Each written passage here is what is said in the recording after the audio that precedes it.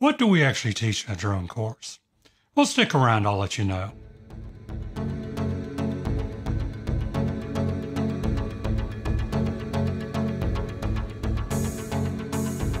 When a student walks into one of our classrooms, we assume they know nothing at all about drones.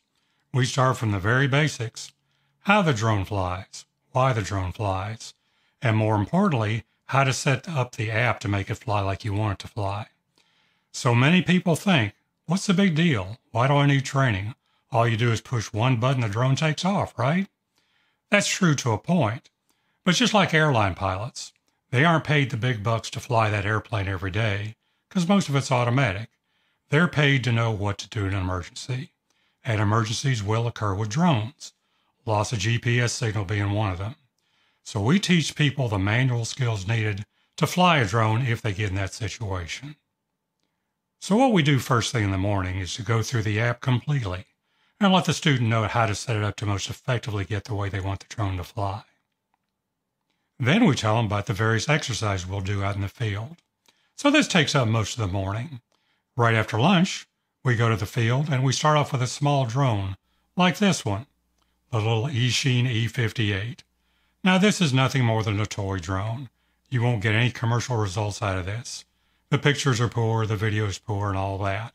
But it's got altitude hold in it, which helps it stay in one position and allows the student to concentrate on flying it. Because here in Florida, once we get out in the field, there will be wind. So as soon as the little drone takes off, it's going to move around. And we teach the student how to counter that. So some of the basic skills we work with are, first of all, just taking off and landing, which is sometimes easier said than done. We talk about hovering over one spot. And with the wind to position, that's hard to do too. Then we talk about simple maneuvers like flying right, flying left, flying forward, and flying backward. But then we add additional maneuvers. How do you fly in a square box? How do you fly in a square box and turn the camera towards the subject? And then a biggie, of course, is how to fly in a circle, because you have to operate both controls at the same time. So we work on that for a while, get them familiar with that, and then move on to something else. The next drone we bring out is our Phantom. Now this is one of the earlier models, but it's still got a lot of autonomous modes on it. And we take them through the same exercises as before, and with the stability of this drone, it's much easier for them to fly these patterns we did in the earlier exercise. So they get time to practice on that. But then we bring out my favorite. Here's the Mavic 2 Pro. This is a super little drone, very stable. When you throw this thing up in the air, it looks like you set it on a shelf somewhere. Go through the same exercise again. Also better than the Phantom 3 that we just talked about. We talk about return to home. We talk about some of the autonomous functions and show them how this is used. And if you remember, there used to be a lot of scare stories out there about drone flyaways. We teach students that if you set your drone up properly, that's next to impossible for that to happen. So we work them through that. Then we bring out a different drone, our Parrot Thermal. And what's great about this one is, even though it's a tiny drone, it's got thermal capabilities. It's got a 4K camera, as well as a FLIR thermal camera built into it. And you can get some great shots with it. And you can use it for any kind of thermal inspection. Now it's French, made by the company Parrot. And while the French can make little quirky things, this is a really good drone to fly in. Then finally, we bring out this thing. This is our Inspire 2. This is the biggest drone we've got. Can be run by 2 operators, one pilot and one manning the video camera. Really built for serious cinematography people.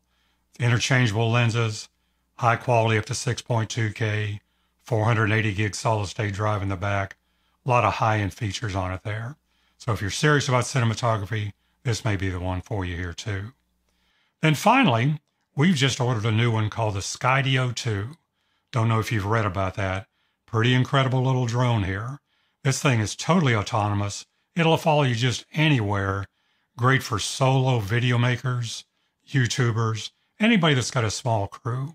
We're looking forward to that. And I'll give you more detail about it once it comes in. Now after our field time, we go back to class. We'll finish up talking about business opportunities. How can I use my drone? How can I make money with it? Then we talk briefly about how to start a business and some of the basic regulations. And that finishes up our ground school and flight school for the day. I hope you're still enjoying these videos. I still enjoy making them. And if you like this one, please give me a thumbs up and subscribe down below. And if you'd like to share it with your friends, please do. That would be greatly appreciated. And if you've got a video that you would like to submit to me, please do. I'd be happy to include it into a future video. And thank you for watching.